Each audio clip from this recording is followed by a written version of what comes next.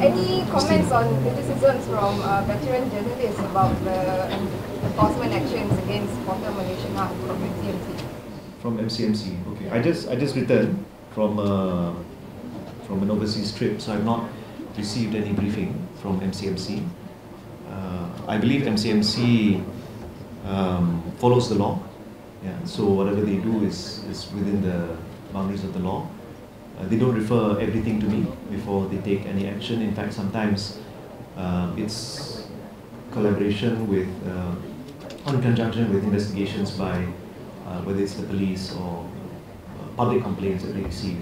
So I will have to get some briefing from them first before I can fully comment. But I respect the views of the journalists, whether they are veteran journalists or junior journalists. To me, all journalists are important. Freedom of the press is something which is very important for the government. At the same time, being factually correct also is very important. There were some public complaints that were extended to me, but not only to myself, with regards to some reporting that was done. That's why, for the Deputy Minister and myself, we believe that perhaps Malaysian Media Council would be a very good avenue to mitigate, to discuss, and to resolve a number of these issues. So we hope that by next year we can bring the law to, or we can bring the bill to Parliament and pass the law so that for media organizations there can be better facilitation, or rather kawal selia dalaman, yeah, among the journalists themselves.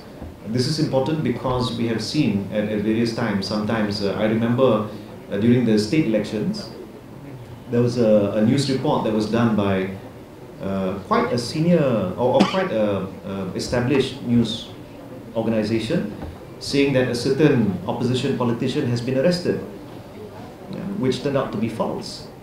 So in those kind of cases, surely enforcement agencies have a right to engage with media organizations, and it turned out that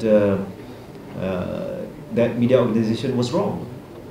Tapi waktu itu tak ada pula siapa-siapa yang kata, oh, media organizations. So we have to be fair. And sometimes in our pursuit of the news, it is not only important to be first, but to be factually correct. So I think this applies for all. I encourage MCMC to have further engagements with all organizations, and mind you, it's not they do. MCMC doesn't only look after this particular area, but many other sectors as well. So I appreciate and value the feedback that has been given by members of the media, and I will, as I mentioned, have an engagement, have a briefing by MCMC to understand what transpired and how is it that we can ensure that things can be better, not only in terms of how agencies like MCMC can work with the press, but also how the press, including with the foresight and wisdom of the veterans, better move towards better self-regulation. So I hope we all play our part to remind each other that while we have freedom of the press, we have freedom of speech, we have freedom of expression, it does not mean we have a free pass to slander, to defame, or to write wrong or factually incorrect reports.